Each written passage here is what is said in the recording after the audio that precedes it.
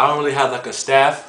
I'm pretty much like putting all the groundwork and the footwork, everything. But you know, to be honest, the DMTV logo was actually made by my cousin Young Ty. You know what I'm saying? He made that. You know, edited up, made it.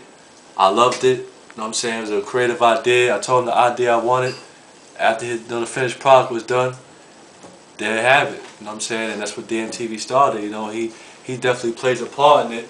You know, that's my young cousin. He's up and coming, doing his thing as well. And you know, like I told him, much as I love to do this networking stuff, he's gonna be around me. So, you know, just be in tune with a lot of things, man. We got a lot of other stuff coming up, man. That's gonna definitely, you know, show the world what we about, man.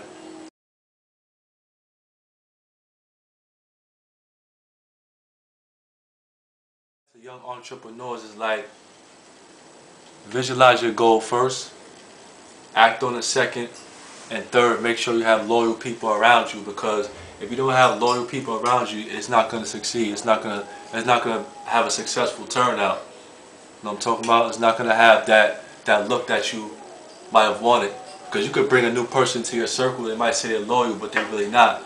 So you always got to know what you want to do and know how you want to go about doing it. Because if you don't have nobody loyal in your circle, it's not going to go down. It's not going to work out properly. So, and also another piece of advice I want to tell the young entrepreneurs: don't be discouraged.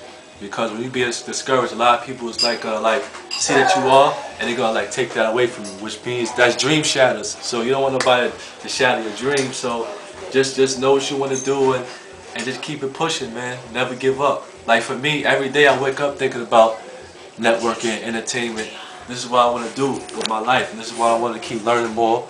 That's why I say I'm going to get into acting more, do some acting classes, take those up, more editing, more directing.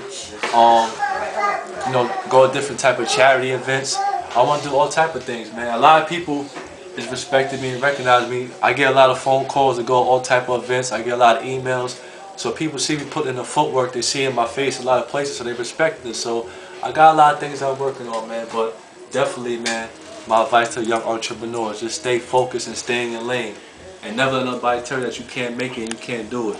Always keep add, never subtract. When you add, everything's gonna keep building and building. You know what I'm saying? And don't worry about the haters, because that's natural. People are gonna hate, and people are gonna talk about you. People are gonna have their own opinion, and people are gonna try to discourage. So you just can't let that, you know, take you out your zone. You know what I'm saying? So that's pretty much my advice to young entrepreneurs out there.